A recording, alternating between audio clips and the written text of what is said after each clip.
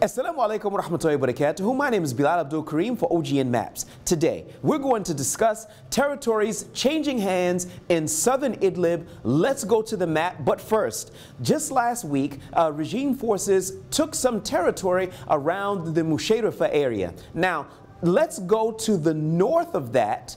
Just yesterday, where this strip that you're seeing right along here. Now, let's big this up a little bit so you can see some of the gains that rebel forces have been making over the last 24 hours. They've taken the areas of Ras al-Ward, Suruj, and they've taken Istabalat, and to the south, they've taken over Al-Ajaz. Now, what does that all mean? Now, first of all, this territory is approximately 7 or 8 kilometers long and about 2 or 3 kilometers wide. So it's not a small territory. We're not sure if this is a hit and run tactic or they're planning to maintain and control this area, but we can tell you up until this moment, regime forces have tried 7 times to retake this territory from rebel forces, but they've been unsuccessful up until now. We're going to be following these events because this may be the start of a wider attack. We're going to follow it up and we're going to let you know as soon as we find out here. My name is Bilal Abdul Kareem for OGN Maps. Assalamu alaikum wa rahmatullahi wa barakatuh.